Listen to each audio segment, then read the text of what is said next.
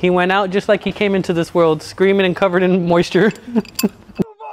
Mexico! Yeah!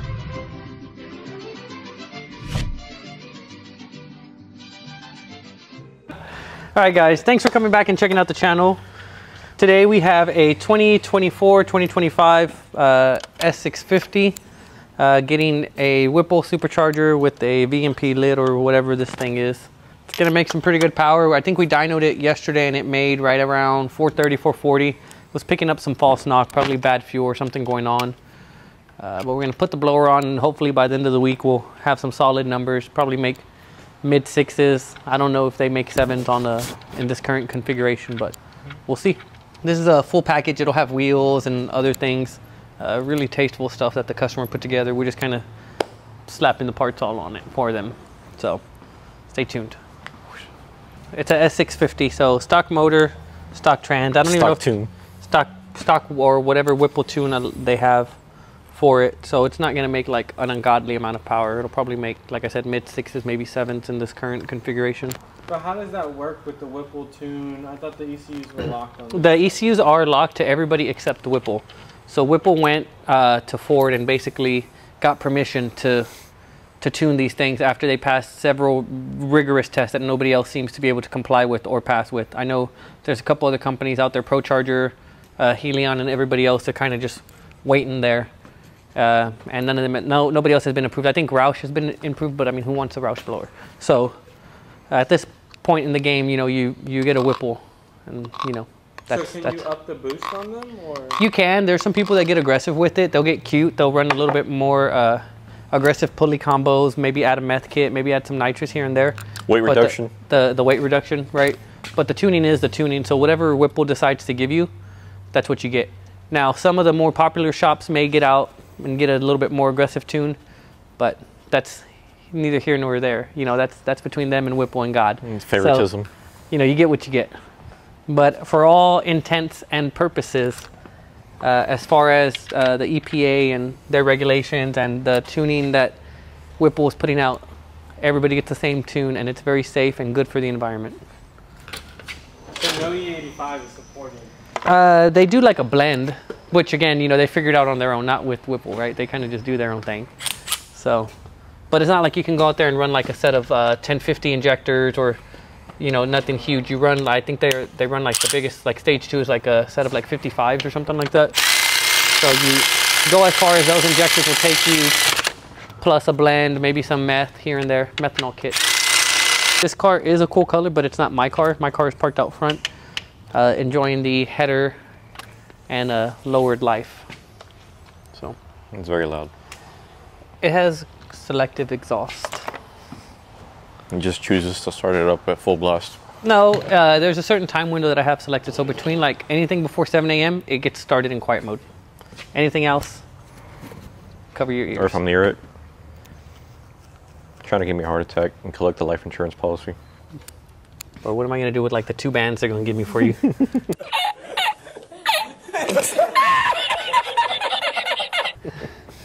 I have to cremate you.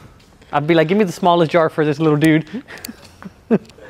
Like, I'll wear him in a necklace when I go to Japan. It'd be like, yeah, look, Richard, we made it to Japan, buddy. Nice. Be like, let me go find some Asian waifus to pour you inside of.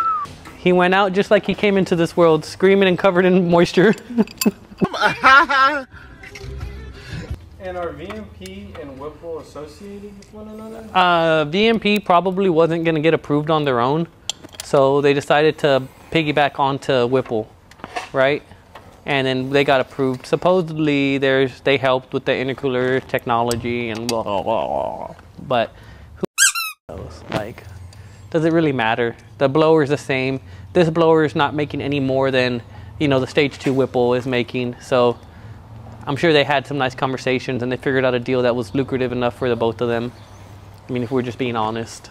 Then that means there's no twin turbo kits for these cars yet. They're out there, but again, tuning is limited. So you're just basically hacking around the factory calibration. You know, Okay.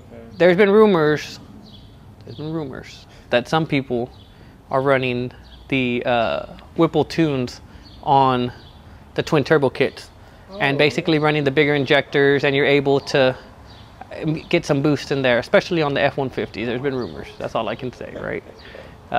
But it wouldn't surprise me if somebody did the same thing with the Mustangs. The only difference is with the Mustangs, since it has, you know, dual intakes, it'll have to keep that same configuration, which I think is what would look good anyways, right? You have two charge pipes coming off of a single intercooler, and, you know, everything looks fucking killer. It's very symmetrical, very aesthetically pleasing. So that's the way that I would want to do it. So if they do ever unlock the ECUs, which I don't think they will, you know, we'll have Aldo make a nice kit that's, you know, very symmetrical and everyking matches, and it looks good. Turbo kit. A good turbo kit, yeah. Not there's no a few, yeah. There's a couple of different ones out there, but nobody's really making any power on it right now. So inside. Could you not just run an aftermarket ECU? You could, but then that kind of defeats the whole purpose.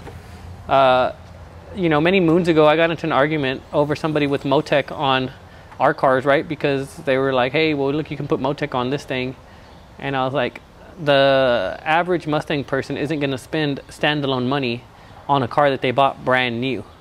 Now, somebody like me, who happens to have just gotten a Motec for it, you know, I'm beyond the point where 5 or 6K is going to make or break the car, or even 10K, 15K, where you're just like, okay, well, that's, you know, small amount in comparison of the whole car in the grand scheme of things, right? Like, you're at the point where, like, okay, maybe a standalone does offer some benefits.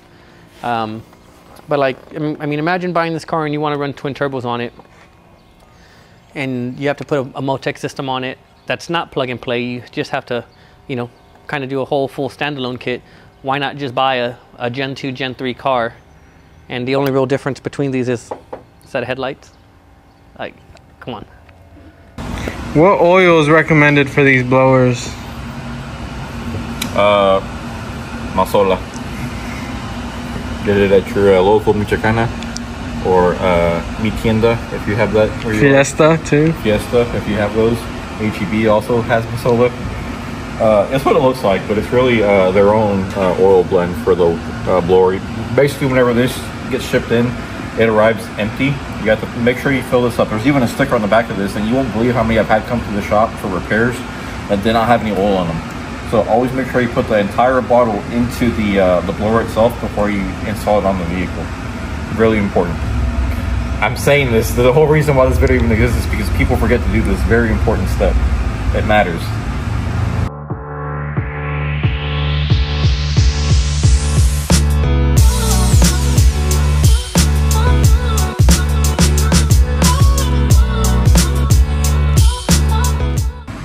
It's one of those times where Brian's right about me needing to go to the gym, because I like the upper body strength to just, you know, but it's all right, we'll make it work. Just gotta get it in here and then I'll wiggle it in. No problem at all.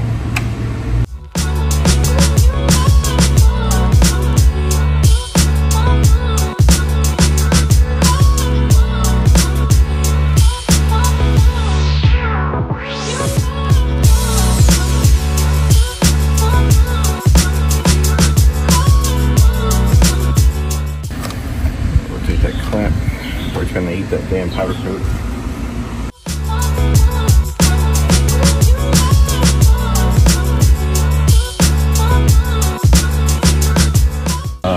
Always put a little bit of lube underneath on the O-rings, so that whenever you do lay the blower on there, you can kind of slide it around easier and get the holes to line up, because the last thing you want to do is cross thread one of the intake manifold bolts to the cylinder head.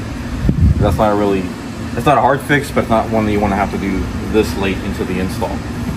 So now that the blower's seated on there, I can start running in the bolts and do the hard part, I guess, which is the back bolts, which I have a special tool for that.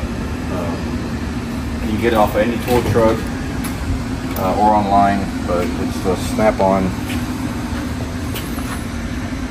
swivel socket. It's a 10 shallow. And then here, for comparison reasons, because I have used both with success in the past, but I prefer the shallow one.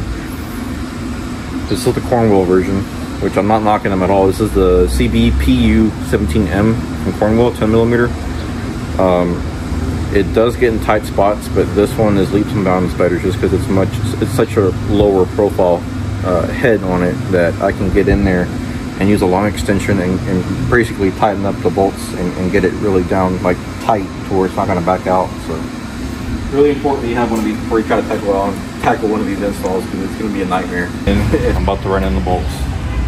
All that's left now after it's tight is just like some small amount of electronics, evap solenoids, the lid obviously, the O-ring for the lid is a very important one that seals against the bypass, so you don't have any boost leaks or vacuum leaks for that matter.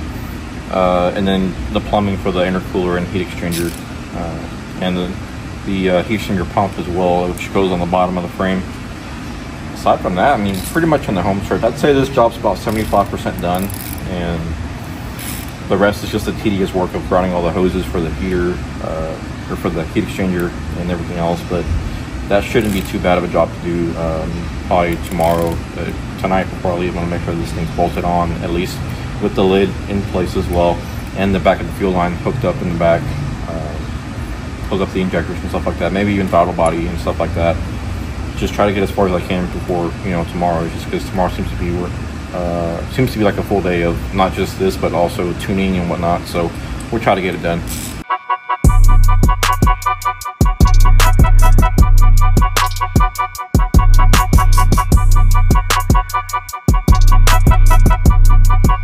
It's now done, ready to fire up. Have the blower on, basically everything with the Whipple / VMP kit that's on it. We'll be firing it up here shortly, here within the next couple minutes, have it on the dyno and see what it picked up. I think it hit like 445, 450 or something like that in the stock configuration. So curious to see what it picks up. Stay tuned.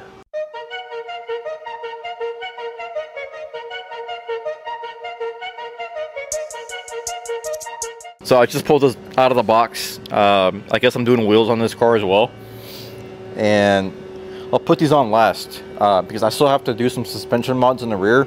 The Whipple kit is already installed. It's ready to go. You can see the dual inlets, single throttle body setup on something like this is what they call the stage 1. It should make some pretty decent power though. But it's ready to, I can literally just drive it over to the dyno and start making dyno pulls. But I do have to install some Steeda bushing lockouts, and as well as some subframe bracing in the back first, and then I'll do the wheels, and then I'll call the customer and tell them come get it because it's ready to go.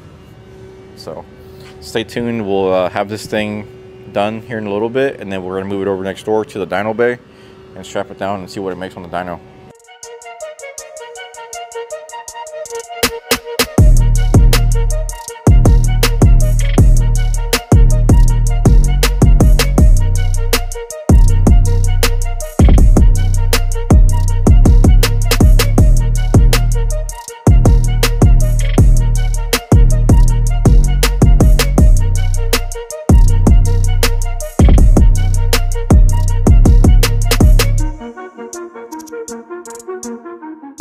All right, welcome back. It's what day is it, Isaac? Monday? Monday? Okay, it's Monday. Car's done. It's ready to go.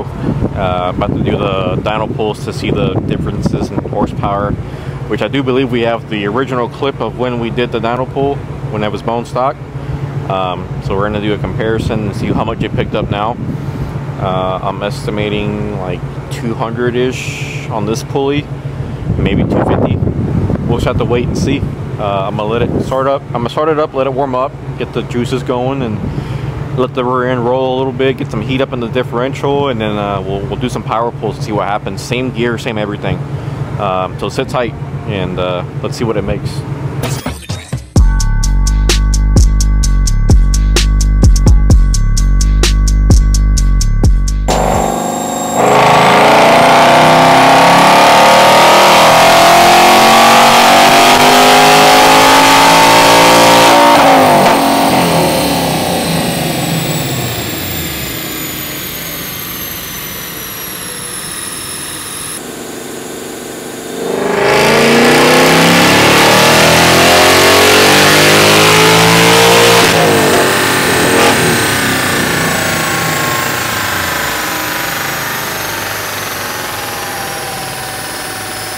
Hi guys, thanks for coming back and checking out the channel. So I spoke with the customer after the last dyno pulls. The results were a little subpar, weren't really up to our standards and what we expected. I let them know like, hey, we think this thing's hitting a cat overtemp and possibly pulling some power out of it to kind of protect itself. Talked to the customer. Customer's really cool, understanding, knowledgeable guy. He said, man, let's go ahead and put a set of headers on it. So we're gonna do some dyno pulls right now, see the difference, see what it picks up, and just kind of go from there. Stay tuned.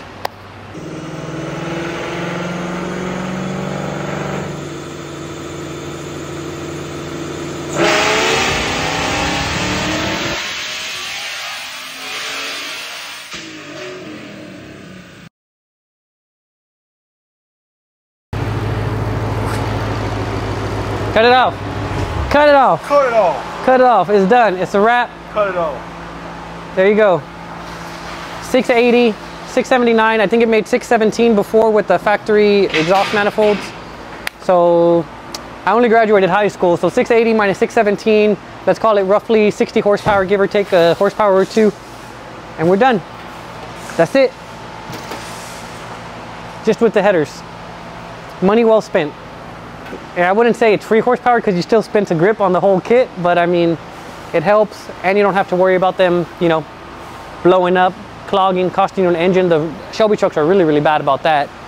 So pretty happy that the customer decided to go ahead and put a set of headers on this thing. Data log, tuning, everything looks solid. So we're ready to turn it back into him. I think he'll be happy with it, and he'll think it's money well spent. So stay tuned. Boys like Mexico!